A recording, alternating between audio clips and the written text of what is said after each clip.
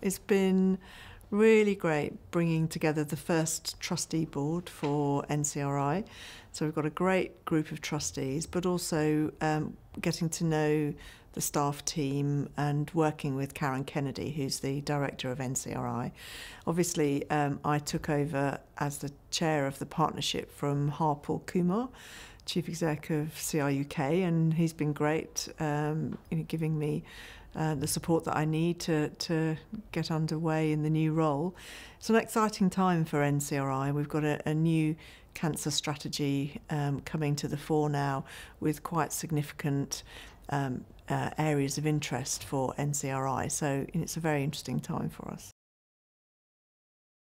The first meeting that I chaired was the spring-summer meeting where we went through the entire NCRI programme and identified where there was the potential for more collaboration, and it was absolutely fascinating to hear the diverse range of activities, from an interest in living with or beyond cancer, through to CT-RAD, which is a very well-established programme, and just the wealth of expertise and knowledge in the room from the partners, because we bring together all the key cancer funders in the UK, and so getting everyone around the table, it's really impressive actually when you see that group coming together to formulate good ideas for the future.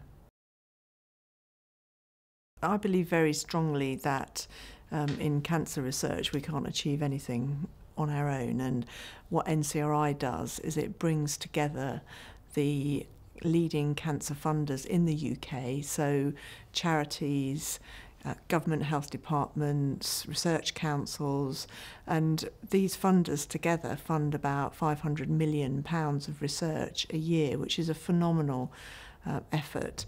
But there are things that we identify where there is a particular need or a particular opportunity where the partners can come together and actually create progress much more quickly by acting together. And that's what's so exciting about NCRI. It really is about everyone getting together and doing just that bit more to get to the patient benefit that much more quickly.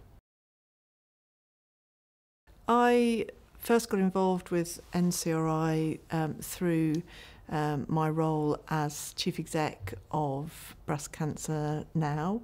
Breast Cancer Now was formed out of the merger of Breakthrough Breast Cancer and Breast Cancer Campaign, and so we were involved in NCRI as a research funder. One of the key things that we've done is to set up a tissue bank, and it's been really interesting to work with partners around the biobanking initiatives to ensure that we really are at the forefront of best practice, for example. So that's I've seen the benefit for the charity of getting involved in a wider partnership firsthand, and that's helped me to really appreciate the benefits of NCRI more widely. I think the highlight of the conference for me has actually been the networking.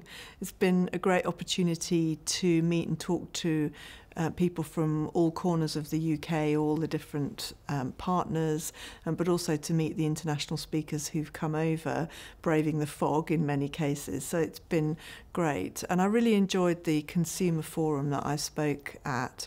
The consumer presence here is really strong, and that's something very special about NCRI. It's only really with the insight of the consumers, the perspective of patients, that we can be absolutely clear that we're making a difference and doing it in the right way. So, that's been really impressive, actually.